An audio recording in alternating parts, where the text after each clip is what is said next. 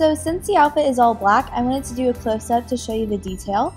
So first, I have this black lacy bandeau from PacSun, and I wore this because the sweater has a pretty open neckline.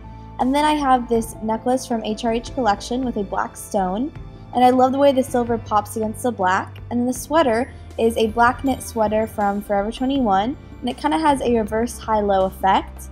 The jeans are 7 for All Mankind, and these are in the Guinevere skinny style. So they're very fitted, but as you can see, they have a detailing of different fabric on the side, and this makes them very comfortable, but also gives a really cool kind of edgy illusion.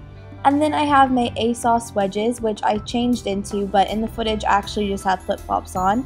But I love these because they're very comfortable, and I love the rounded toe, and I feel like they also match kind of the fabric on the side of the jeans.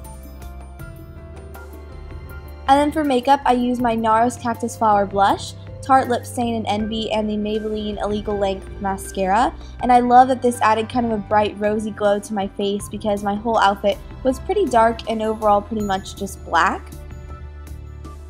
So here is a view of the full outfit actually on me, and I'm showing you this on a very busy New York City street.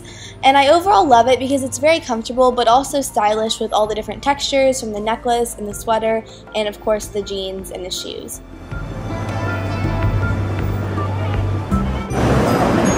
Smile, man. So right there you go. Thank you guys so much for watching. I'll see you guys soon. Bye everyone.